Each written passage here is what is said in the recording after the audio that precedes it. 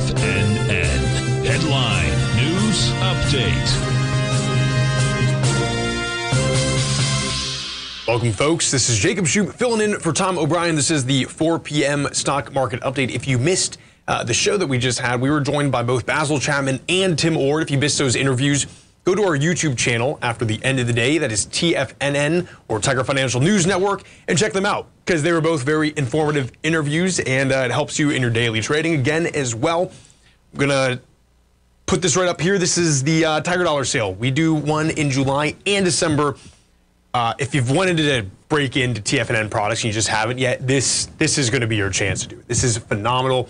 You get up to a 20, 30, even 40% bonus. And then, of course, we have live trading Fridays with Larry again this Friday. Let's take a look where everything closed out, kind of sideways, all right? ES, or the E-mini, up about 0.12%, SPY 0.12 as well.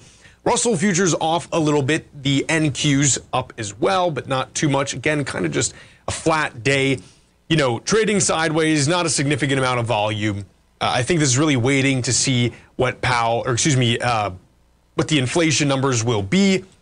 A dollar trading at 105.12, so back up in that 105 range, but still below that 106 range as well. This is still on the daily.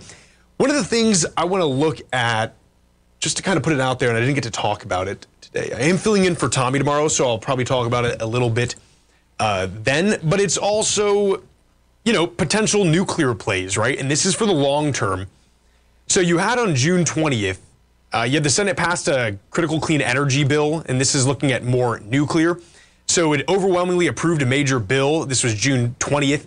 That makes it easier, cheaper, and faster to permit and build new nuclear reactors. This is huge. Of course, we just spoke about how, oh my Lord, what is it? Bill Gates is building a new natrium reactor, which is going to be massive, that still uses uranium.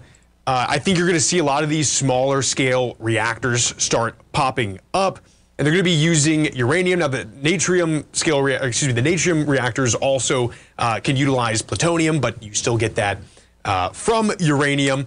And it's making me look at Cameco Corp, right? Because they're a master producer of uranium.